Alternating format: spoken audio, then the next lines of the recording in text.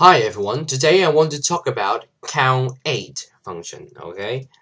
So let's just type it first and I will explain it to you later. Let's type count 8 and then we select the range A1 to A10. Now it returns a value 8 to you, okay? So let's see what the cells contains in the A1 to A10, okay? You see that A1, A6, A7 are A2, A6, A7 are numbers. A1, A4, A3 are characters, or we call string. And A8 is a symbol, and A2 is a spacebar. So count 8 actually counts how many this kind of stuff like numbers, string, character, symbols, and spacebar exists within the range A1 to A10.